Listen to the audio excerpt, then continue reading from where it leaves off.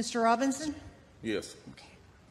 I didn't have time to You have to give us your name. I'm sorry. My name is Mark Robinson. I live at 4015 Sassafras Court. That's right here in Greensboro. I've lived in Greensboro all my life. I didn't have time to write a fancy speech. I didn't have time to, I didn't have the resource of an English teacher to sit down and write a speech with at school today and be, brought over here or practice or anything.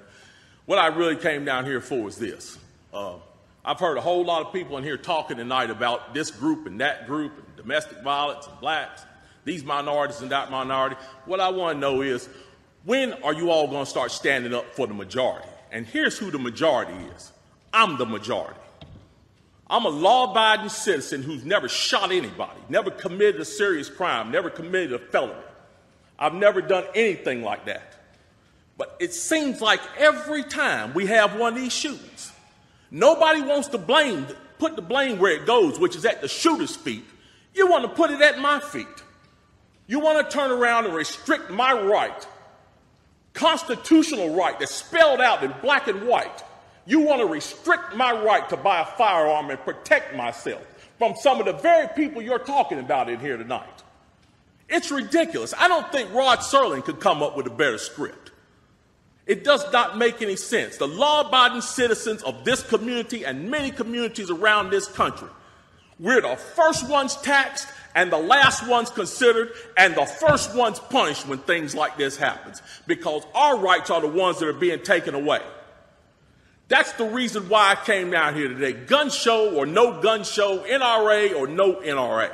I'm here to stand up for the law-abiding citizens of this community, because I'm going to tell you that what's going to happen. You can take the guns away from us all you want to. You all write a law, I follow the law, I'll bring my guns down here, I'll turn them in. But here's what's going to happen. The Crips and the Bloods on the other side of town, they're not going to turn their guns in. They're going to hold on to them. And what's going to happen when you have to send the police down there to go take them?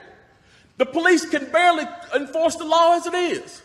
As what I see, we demonize the police, criminalize and vilify the police, and we make the criminals into victims. And we're talking about restricting guns?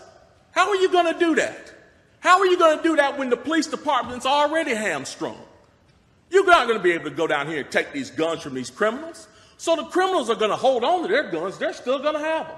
They're still going to break in my house, and they're still going to shoot me with them. And guess who's going to be the one that suffers? It's going to be me. Well, I'm here to tell you tonight, it is not going to happen without a fight. And when I say fight, I don't mean shots fired. I don't mean fist thrown. I mean I'm going to come down here to this city council and raise hell just like these loonies from the left do until you listen to the majority of the people in this city. And I am the majority. The majority of the people in this city are law-abiding, and they follow the law, and they want their constitutional right to be able to bear arms. They want to be able to go to the gun show and buy a hunting rifle or a sport rifle. There are no military-grade weapons sold at the gun show. An AR-15 is not a military-grade weapon. Anybody that would go into combat with an AR-15 is a fool. It's a semi-automatic .22 rifle. You'd be killed in 15 minutes in combat with that thing.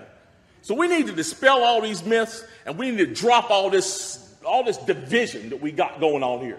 Because the bottom line is, when that Second Amendment was written, whether the framers liked it or not, they wrote it for everybody. And I am everybody. And the law-abiding citizens of this city are everybody. And we want our rights, and we want to keep our rights. And by God, we're going to keep them, come hell or high water.